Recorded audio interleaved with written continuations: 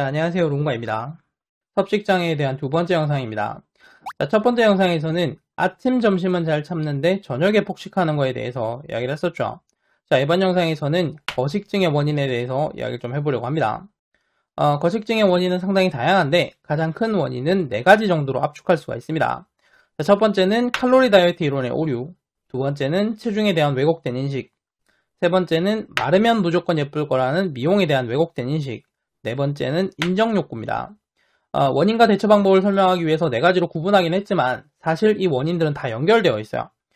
타인에게 인정받고 싶다는 인정욕구 때문에 미용에 관심을 가지게 되고, 마르면 무조건 예쁠 거라는 인식 때문에 체중에 신경을 쓰게 되고, 체중에 대한 왜곡된 인식 때문에 극단적인 다이어트를 하게 되는데, 그 극단적인 다이어트의 대부분은 칼로리 다이어트를 기반으로 하고 있고, 칼로리 다이어트 이론의 오류가 문제가 되는 거죠.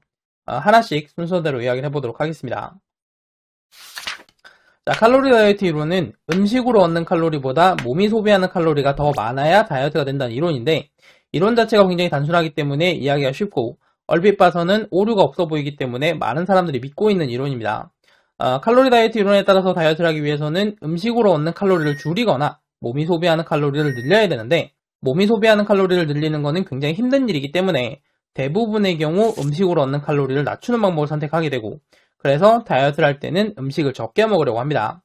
자, 그리고 이런 생각은 음식을 먹으면 다이어트가 안 된다, 음식을 먹으면 살이 찐다는 생각으로 발전을 하고, 심하게 되면 음식을 먹는 것 자체에 대한 거부감이 생기게 됩니다.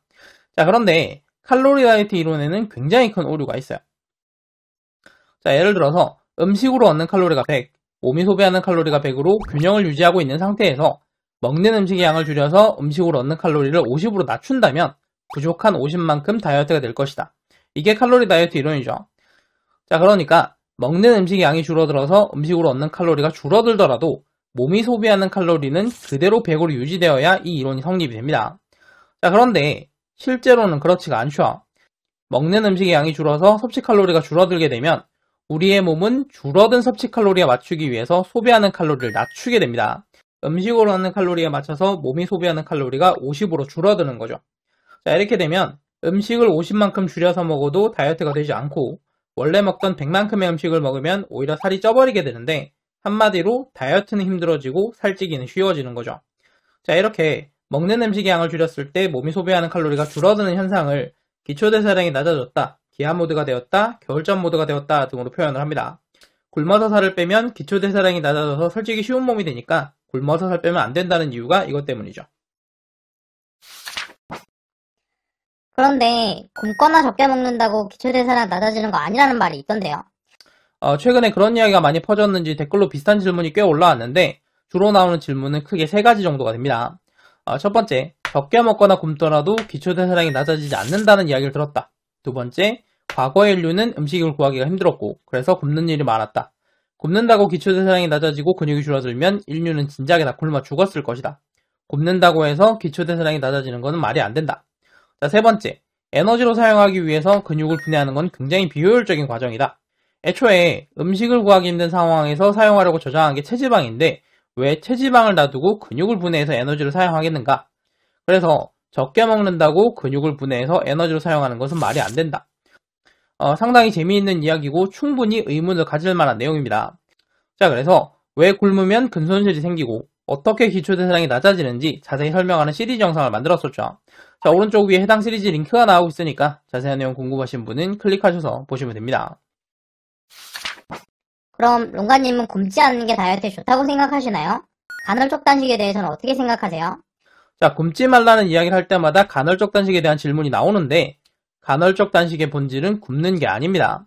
정제 음식으로 인한 폭식 때문에 필요 이상으로 많은 음식을 자주 먹고, 그래서 호르몬 체계에 혼란이 생기고 장기가 혹사당하고 살이 찌고 있으니까 음식을 먹지 않는 단식 시간을 가져서 정제 음식의 섭취를 줄이자.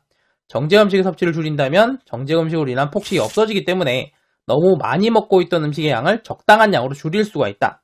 자, 그러면 너무 많은 음식을 먹어서 생기는 각종 문제들을 해결할 수가 있다. 이게 간헐적 단식입니다. 자, 그러니까 정제 음식으로 인해서 너무 많이 먹고 있던 음식의 양을 적당한 양으로 줄이자. 그리고 그 방법 중에 하나로 단식을 좀 활용해보자 라는 게 간헐적 단식인 거지, 섭취 칼로리를 낮추기 위해서 음식을 적게 먹거나 굶는 거는 간헐적 단식이 아닙니다. 이거는 저칼로리 식단이죠. 이 부분에 대해서는 간헐적 단식 시리즈에서 자세히 설명을 했었죠. 간헐적 단식에 대해서 자세한 내용 궁금하신 분은 오른쪽 위에 있는 링크 클릭하셔서 간헐적 단식 시리즈를 참고하시면 됩니다. 자, 정리하면 많은 사람들이 믿고 있는 칼로리 다이어트 이론에는 큰 오류가 있고 이 오류 때문에 음식을 적게 먹는 게 다이어트에 좋다는 인식이 있지만 실제로는 그렇지가 않습니다. 음식을 줄이기보다는 먹는 음식의 종류를 바꾸시는 게 중요해요. 그런데 그렇게 하면 뚱뚱한 상태에서 정상인 상태는 되더라도 정상인 상태에서 날씬하게 되기는 힘들지 않나요? 연예인들은 다들 50kg도 안 되던데. 네, 그렇게 생각할 수가 있죠. 그리고 그런 생각이 거식증의 두 번째 원인인 체중에 대한 왜곡된 인식으로 발전하게 됩니다. 다음 영상에서는 체중에 대한 왜곡된 인식에 대해서 이야기를 좀 해보도록 하겠습니다. 지금 화면에 영상이 두 개가 나오고 있을 텐데 다음 영상이 완성되면 오른쪽에 나오도록 해두겠습니다.